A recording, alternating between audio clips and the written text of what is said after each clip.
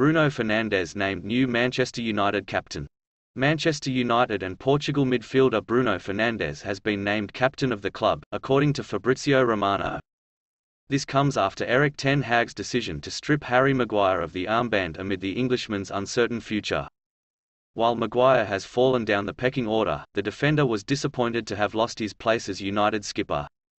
Maguire's first-team absence for large spells of the recently concluded campaign meant that Fernandes was entrusted with the responsibility of captaining United for most of last season. The Portugal international has now been handed the mantle permanently. Ten Hag must have had a straightforward decision naming Fernandes as his next captain, having waxed lyrical about the 28-year-old's leadership qualities on several occasions. First, as captain, he's an example on the pitch with the energy he puts in, Ten Hag told the Daily Mail back in February. He is so important for the team in our tactical approach and transition, he's a great example.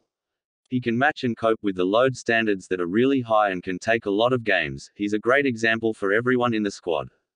Since arriving at Old Trafford in January 2020, Fernandes has proven to be a superb addition due to his quality and availability.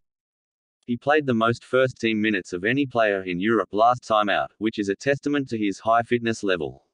Having picked up his first piece of silverware with United by winning last season's Carabao Cup, Fernandes will be keen to enjoy a trophy-laden spell as leader of the team, following in the footsteps of Old Trafford greats of yesteryear. Don't forget to subscribe to this platform if you are fans of Manchester United. See you to the next updates.